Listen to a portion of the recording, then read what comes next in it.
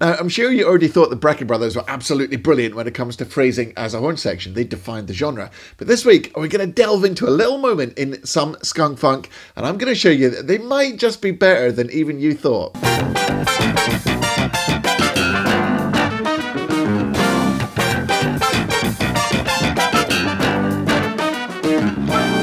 So, we're going to look at a little moment from the Brecker Brothers 1975 recording of some Skunk Funk, the original recording. We're just going to look at where the head comes in, and there are some subtleties that I want to show you, which are really going to make you realise just how cool the Brecker Brothers were. So, here's the chart down there, and here's the little mock-up I did, played at full speed. First of all, here we go.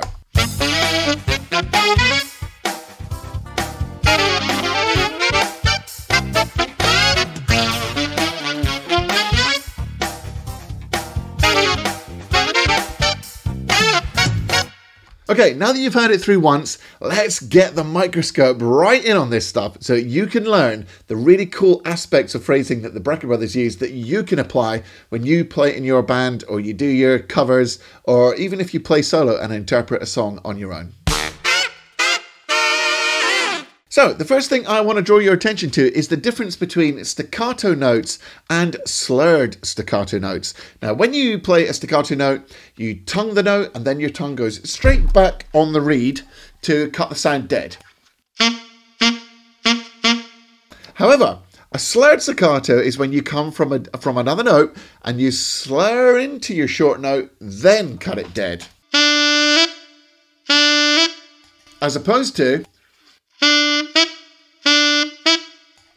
So, staccato is different from slurred staccato. Now, if we look at the start of the head here, the first note is staccato, da, then it's slurred, da, and we go into a slurred staccato. If you look at the top alto part there, which is actually the trumpet part, but it's in alto pitch, the 1, 2, 3, the fourth note, the B, is slurred staccato. Then we've got two more staccatos, then we've got a tenuto, which means you play the note long. Then finally we've got a slur into another slur staccato. So that is the phrasing for that first bar. Now I'll play it nice and slow for you.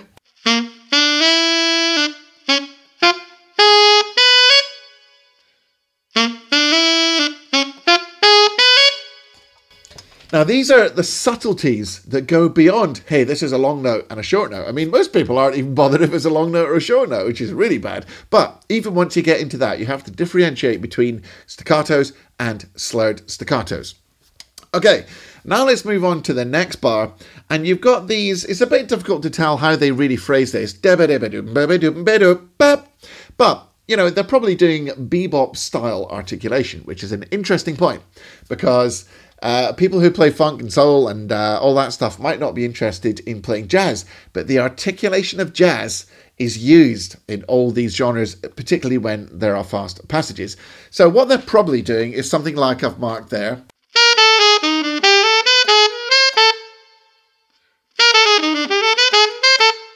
So jazz phrasing can really work in your funk style. So that's your second takeaway point. Now, moving on, we've got something very interesting about to happen. But before we get there, first of all, you see that bar with the marcatos. Now, marcato in my kind of terminology means short but accented.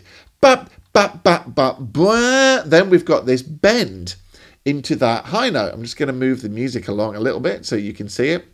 Where you've got the D sharp in that top line, so probably what's happening is you finger the semitone beneath and you use your throat, the position of your throat, and maybe even loosen your embouchure a bit to bend up to that note.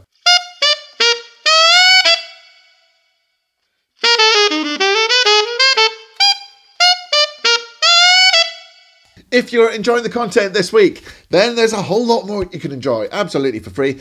Just use the link that you can see there to get free access to my Saxophone Success Masterclass.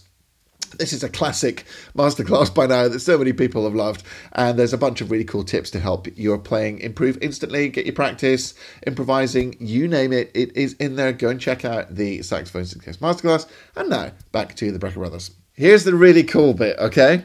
The tune comes back again, but this time it's not the same as the first time. Now, if you know the tune, some Skunk Funk, you might sing ba ba da da ba ba ba ba da.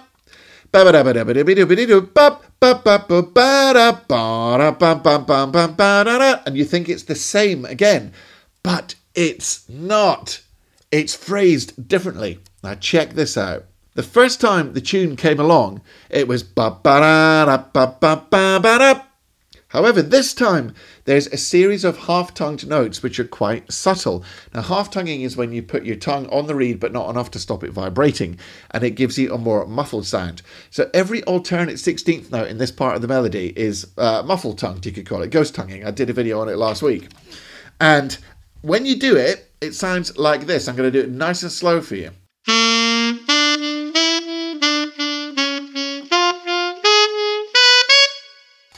You probably never noticed that. I never noticed it myself until quite recently.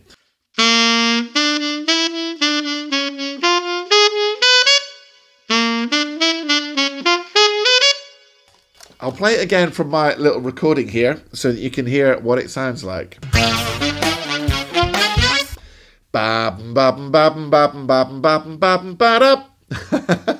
It's a really cool feature, and it just goes to show that the Brecker Brothers have got that subtlety of phrasing. And by the way, let's not forget about David Sanborn, who was really an honorary member of the Brecker Brothers. So it's the three of them, Randy Brecker, Michael Brecker, and David Sanborn, who are playing on this track.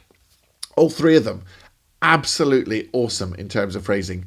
And then it finishes off with digga-dee-da, digga-dee-da, bop, and then another scoop, ba-da-bop-bop. Really cool stuff. These subtleties of phrasing are what really make a big difference. What we're going to do now, we're going to go back to a slowed down version that I have also recorded, and then we'll hear it sped up again.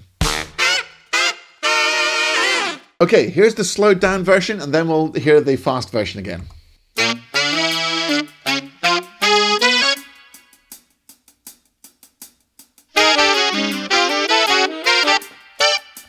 And actually, the third last 16th note of that fast run, that is also going to be half-tongued.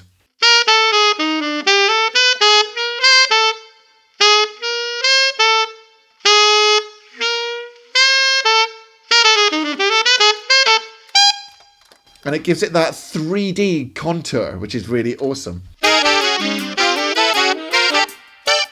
You can just hear it in there, right? Do-dee-da, do-dee-da.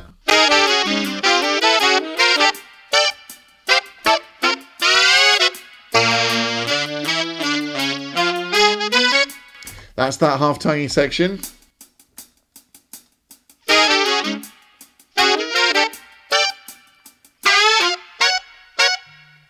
Great horn writing as well, sections of unison and then sections of harmony.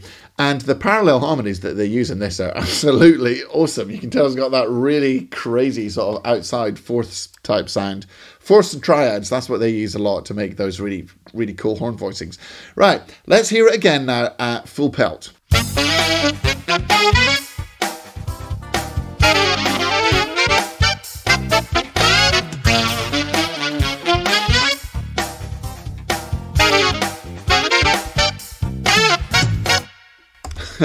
Now, I might get my video, copyrighted, but let's now hear the Brecker Brothers and David Sanborn play it just to finish off so you can hear the real deal.